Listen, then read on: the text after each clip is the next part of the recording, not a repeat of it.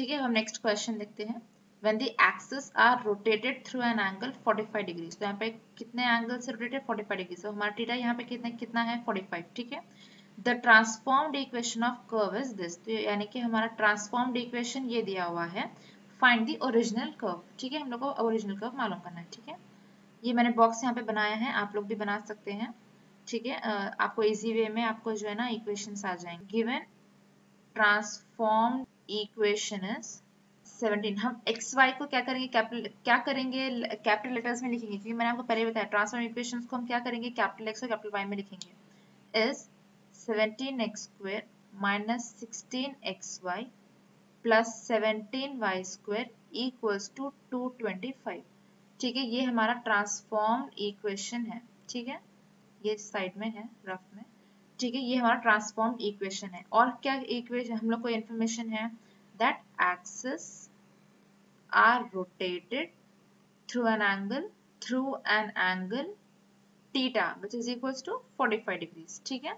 अब हम लोग क्या करना है, we have to find the original equation. Original equation मतलब कि स्मॉल एक्स और स्मॉल वाई में हम लोग के पास यहाँ पे क्या गिवन है, कैपिटल एक्स और कैपिटल वाई गिवन है। तो हम लोग को कैपिटल एक्स और कैपिटल वाई को सब्जेक्ट बनाने वाला रिलेशन चाहिए, that is capital x equals to, ठीक है। हम लोग को कैपिटल एक्स मालूम करने के लिए इस तरीके से ये वे में जाना पड़ेगा, और कैपिटल वाई मालूम करने के लिए ये वे में जाना पड़ेगा, ठीक है ना। आपको मालूम है, मैंने आपको ये इंट्रोडक्शन वीडियो में दिखाया था। Capital x equals to small x, ठीक है, small x cos theta plus Y sine theta plus small Y sine theta, and capital Y क्या है, capital Y equals to minus x sine theta plus Y cos theta plus small Y into cos theta. I hope ये आपको समझ में आया, this into this, ठीक है, इस तरीके से। अब हम लोग के पास थीटा क्या है 45 डिग्री, तो हम लोग को थीटा सब्स्टिट्यूट करना पड़ेगा। Capital x equals to small x into cos 45 degrees plus Y into sine 45 degrees, ठीक है। Capital Y equals to minus x sign 45 degrees plus Y cos 45 degrees, ठीक है। Capital x equals to x into 45 degrees 1/√2 plus Y sign 45 is 1/√2, ठीक है। Capital Y equals to minus x sign 45 1/√2 plus Y into cos 45 1/√2, ठीक है। Implies capital x equals to √2 LCM है, तो numerator क्या आएगा, small x plus Y by √2, यहाँ पे भी √2 हमारा एलसीएम है, तो capital Y equals to minus x plus Y by √2, ठीक है। अब हम लोग को कैपिटल एक्स और कैपिटल वाई के वैल्यूज आ गए हैं, हम यहाँ पे इक्वेशन में जो है ना ये वैल्यूज को सब्स्टिट्यूट करेंगे, ठीक है।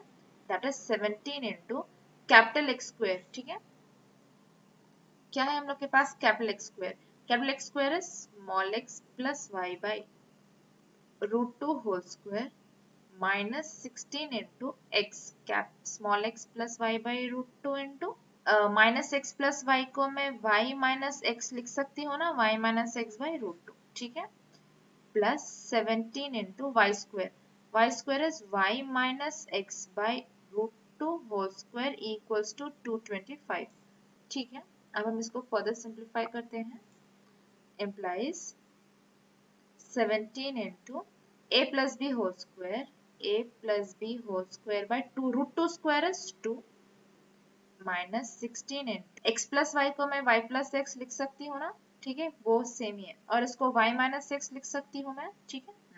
√2 into √2 is 2, ऐसे मैं क्यों लिख रही हूँ, क्योंकि ये a plus b into a minus b form में आए, इसी plus 17 into y minus x whole square by √2 square is 2 equals to 225, implies 17 into a plus b whole square, a square plus b square plus 2ab by 2 minus 16 into a plus b into a minus b, a square minus b square by 2, ठीक है, plus 17 into a minus b whole square, a square plus b square minus 2ab by 2 equals to 225, ठीक है।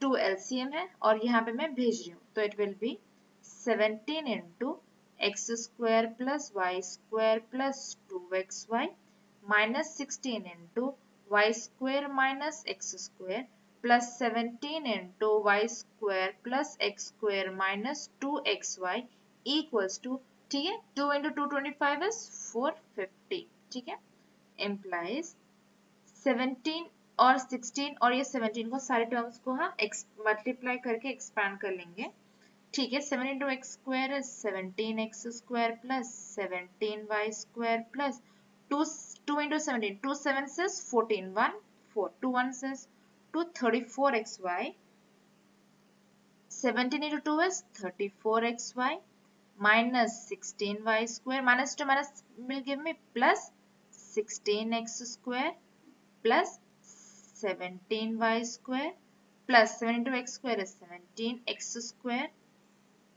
17 x square plus into minus minus 17 into 2 will give me 34 xy, ठीक है, minus 34 xy equals to 450, ठीक है। अब हम इसको और फर्दर सिंप्लीफाई करेंगे, 17x square plus 17x square and plus 16x square, तो हम लोग को क्या मिलेगा, 17 plus 17 will give me 34, 34 plus 16 will give me 4 plus 16 will give me 50, 50x square, ठीक है, 17y square, 17y square minus 16y square और यहाँ पे भी प्लस 17y स्क्वायर है, ठीक है, तो 17y square minus 16y square will give me y square, y square plus 17y square is 18y square, बात समझ में आई, plus 18y square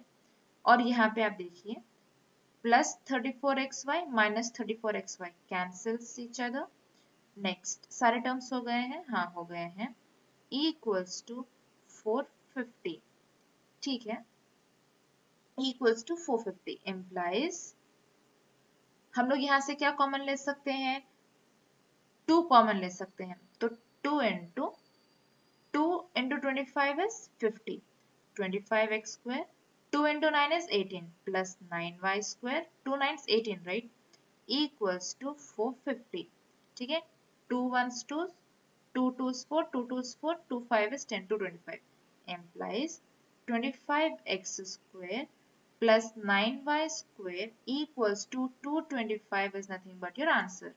Therefore, the original equation is 25x square plus 9y square equals to 225. ये जो है ना equals to 225. This is your answer. I hope आपको ये समझ में आया है and I hope कि आप rest of the problems आपकी जो टेक्स्ट बुक में है वो आप उसको easily कर सकेंगे. If you're not getting anything, please comment down. I'll post a video of that solution. ठीक है, next question देखते हैं.